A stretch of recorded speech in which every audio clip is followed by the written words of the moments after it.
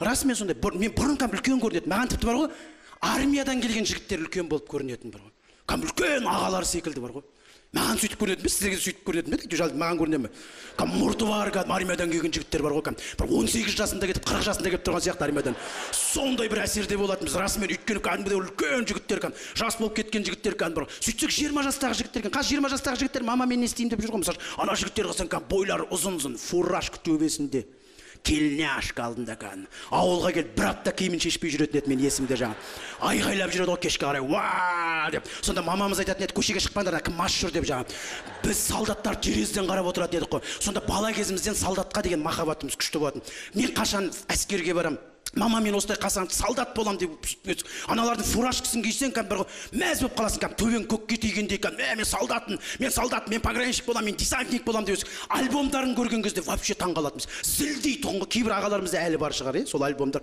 Білмеймін неден істеген, 2 жыл ан жақта альбом істеді ме білмеймін, әйтеуір зілдей альбом, ана альбомды ашып қалған кезде бар кәм сейфтің есігі ашылған секілді каждый беті темірден бәйтеуір сондай бір әсерде біз бала кезімізде кәм солдат болсам, мен әскерге барсам, мен қашан отанды қорғаймын деп өстік. Қазіргі балдар, мысалы, солдат болам деп айтпайды.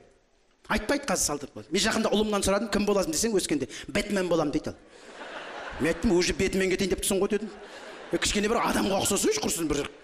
Жоқ, өйткені балдардан да кінәлауға болмайды. Қазір телевизордан көретін сондай мультфильмдер. Өйткені солдат жоқ қазір. Сіздер көресіздер ме солдат? Қазір әскерге кетіп жатыр, келіп жатыр деген бір бала көрмейсіз. Солдат жоқ көшеде бар ғой. Расымен, ана балдардың несіне кінәлайсыз, өйткені солдат жоқ. Бұрын кәм солдат кетіп жатыр, солдат келіп жатыр. Қазір жоқ. Баяғыда кәм армияға бару бір кәдімгі мақтаныш еді. Қазір позор ма, білмеймін, ешкім ештеңе айтпайды әйтеуір. Қазір солдат жоқ көшеде. Баяғыда кәм көшеде кешкілікте солдаттар кәм көшеде жүретін, қалалық жерлерде, кәм прогулкаларда жүретін. Ох деп біз кәм солдаттарды көрдік. Қазір солдат жоқ. Қазір ана 3 жаққа қарап тұратын 3 солдат бар, содан басқа солдат жоқ қазір бар ғой. Үшеуін 3 жаққа қаратып қойған ғой, не істеп тұрғанын білмейсіз, үшеуін байлақ қойған секілді, үшеуі 3 жаққа қарап тұрады. Ладно, біреу жолға қарап тұр, екеуі қайда қарап тұр, мен түсінбеймін дейді. Сол үшеуін деймін да, бір жаққа қаратып қойса болады ғой, жоқ, үшеуі 3 жаққа қаратып қойған, үшеуі тұр дейді. Баяғыда солдаттар кәм шағайттағанда жерді қопарып кететін ғой. Ана үшеуін қарасаң көшеде бит кетіп жатады, бірінің артынан бірі бүйтіп жаңағыдай өз аяқтарына өздері сүрініп, бір коттеджлардың артында, бір қораның артында, үшеуі не істеп жүрген білмейсің, ешше бар ғой. Үстеріне киіп жүрген киімдерін көрсең, өздерінен 10 есе үлкен ана киімдер бар ғой. Ана қыста киетін дубленкаларын көрсең вообще бар ғой. Соларға нағып бір размермен киім беріп қоймайды, мен түсінбеймін бар ғой. Ана дубленкаларын көрсең бар ғой, дубленка бүйтіп тұрады, ішінде айналып жатса дубленка қозғалмайды ғой жағы бар ғой. Жоқ, таң қалам бар, соларға нағып бір мән бермейміз деймін да, бір қызық бар ғой. Шынымен анарға қарап ешкім солдат болам деп айтпайды. Ананың өздері солдат болғысы келіп тұрған жоқ қой деймін, түрлеріне қарасаң бар ғой. Ана балдар анаған қарап солдат болам деп айтпайды. Қазір 21-ші ғасыр ғой деймін да, нағып осы бір шетелге барсақ, солардың бір солдатын, полицейскийлерін көрсең, кәдімгі бір қызығып жатасың, фотоға түскің келіп кетеді кәдімгі. Расымен ана үшеуінің қасына ешкім фотоға түскісі де келмейді. Шын айтамын, мен нағып бір кәм сол қаланың сәні ғой деймін да, не бір елімізге шетелден қонақтар келейін деп жатыр ғой.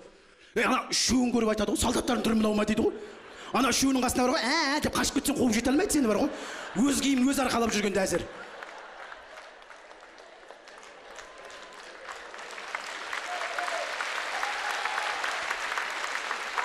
Жоқ, расымен енді жоқ, мен шын айтам, нағып бір киім тігіп соларға сықитып бар ғой, кәдімгі киімдер мощный шап-шақ қылып киім тігіп, фуражкаларын кигізіп, үшеу мейлі 3 жаққа қарап тұрсын, мейлі разы жоқ.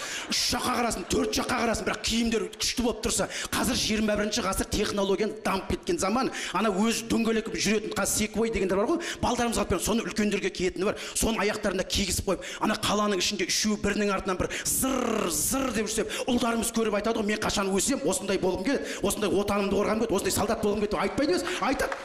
Ана үшеуіне қарап ешкім ештеңе айтпайды тіпті бар ғой. Ана үшеуінің қасынан өтіп жатсам, бүкіл ата-ана тілеп барады ғой, деймін, құрғыр балам армияға барып осылай тұрмаса екен деп жағады. Жоқ, 21-ші ғасыр, мен таң қаламын, нағып соларға көңіл бөлмеймін, мен түсінбеймін бар ғой. Барлық қаланың барлығы жарқырап тұрады, үшеуі ортасында тұрады, бүйтіп жағады 3 жаққа қарап жағады. Жоқ, мен айтайын, қазір балдарға айтсаң, өскенде кім боласың десең, неше түрлі айтып жатады. Қазір әртіс болам дейтіндер көп, өйткені Инстаграмда әртістердің өмірін көп көрдім. Енді әртіс болмаған жаман емес, жақсы, бірақ жаппай әртіс болып кетсек тағы болмайды ғой, елді қорғайтын адамдар керек. Жоқ, біз мына әскерде не бір мықты солдаттар жүр, киімі де жарасқан, тепсе темір үзетін қазақтың жігіттері жүр. Соларды неғып Инстаграмға салмайды өмірлерін деймін де. Парашюттан секіріп жатырған, танкінің ішінде отырған, шағайттап жатырған плацта. Аналарды жиі-жиі көріп, балдарымыз кәдімгі махаббат ашылады отанын қорғауға. Мен әскерге барам өскеннен кейін, бастығы атармандар оқып тұратындар. Мен бірінші отанымды баламды қорғап келдім айтпайды ма? Айтады. Қазір жігіттерден қорқатын болдық. Қазір қалалық жерлерде қазір көбейіп жатыр. Армияны ойламайды қазір. Мынандай жігіттердің саны көбейіп жатыр. Мен сіздерге айтайын, енді айтпайтын несі бар оның. Шалбарын жапсырып киіп алады бүйтіп. Анау шалбар ма, колготки ма білмейсің бар ғой жаңағы. Өздерінше бір модный бар ғой. Сенің киімің бір киінбес, аналар бір шашын мын жағын бүйтіп қырып тастаған бүйтіп жаңағыдай. Тізеге тиіп бүйтіп жаңағыдай. Ауыз жерге түсіп жаңағы. Қолтығы мына тізеге тиіп, ана стильный өздерінше қол майысып көшеде бүйтіп кетіп батырған кезде жүрегің ауырады ғой. Қазақтың жігіттері, осындай деңгейге жетіп қалды ма, не мынау дейсіңдер кәдімгі бір. Өздері одан ұялып та жүрген жоқ, спокойно кәдімгі. Везде сейчас так деп қойды, везде так бола берсін. Қазақта никак ондай болмаған, мысалы үшін. Ана айтады, үйленсейші, нағып жүрсің десең, скоро деп қой, бүйтіп кетіп батады бір. Таңғалам, мен кейбір мына өлкелерге барсақ, біз айтамыз, Астана десе Қорғалжын көз алдымызға түседі. Ана Маңғыстау десек, ойбай, Жаңаөзен жақ, Семей десек, одан да сондай жігіттердің саны көп болсын бар ғой елімізде. Кәдімгідей өзінің елісін жүрсін, кәдімгі бүйтіп тұратын бар ғой. Әкешің мәдеп тұратын кәдімгі сондай жігіттер бар. Өйткені мен шын айтайын, Астананың өзінде де мына вокзал жақ, Қосшы, мына біздің Көктал жаққа қарай барсаң, көшеге қарай қараңғы түскенде бір жігіттер бүйтіп тұрады ғой, 4 жігіт. Солардың қасынан өтіп батасың ғой, бір шын айтайын бар ғой. Банағы жігіттің образына өзің кіріп кетесің ғой, кәдімгі бар ғой. Аман есен өтіп кетсем жақсы болады, еді ойбай ай деп жағады.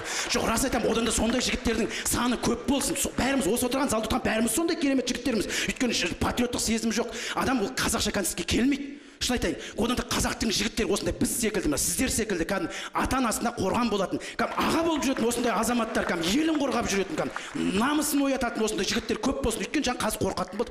Баяғыда өйткені мен білем, бір қыз әйел адам машинамен кетіп жатқанда біз таңғалатынбыз. Анан қара машинамен кетіп жатыр, анан қара бір әйел адам машинамен кетіп жатыр деп бір за рулем маймыл кетіп жатқандай сөйтетінбіз. Қазір оған үйреніп қалдық, оған үйреніп қалдық. Қазір әйел адам машинамен жүрген нормальный болып қалды.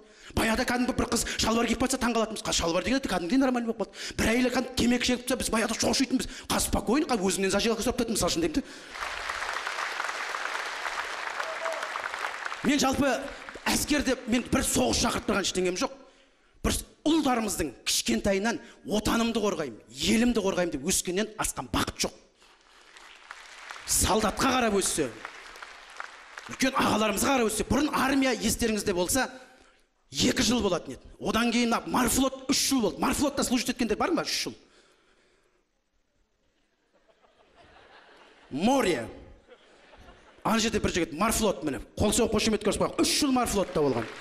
2 жыл әскерде болғандар бар ма? Вот міне бүкіл жігіттер 2 жыл. Одан кейін тәуелсіздік алғаннан кейін жыл жарым болды. Жыл жарым армияда болғандар бар ма? Жалғыз бір жігіт барыпты ғой. Молодец, бәріміздің атымыздан.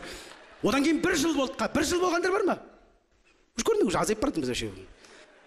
Қазір 1 ай деген армия бар екен ғой, 1 ай. Рахат.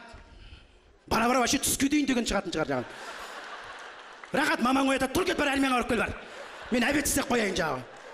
Соған жететін шығармыз деймін де, одан да отанын қорғайтын нағыз азаматтар аман болсын. Мен әскерде болған, әскерді армандайтын жігіттің жүрегінде отанына деген патриоттық сезім ешқашан өшпейді. Осындай азаматтар аман болсын, жанында жүрген арулар, сіздер бақытты болыңыздар. Рахмет.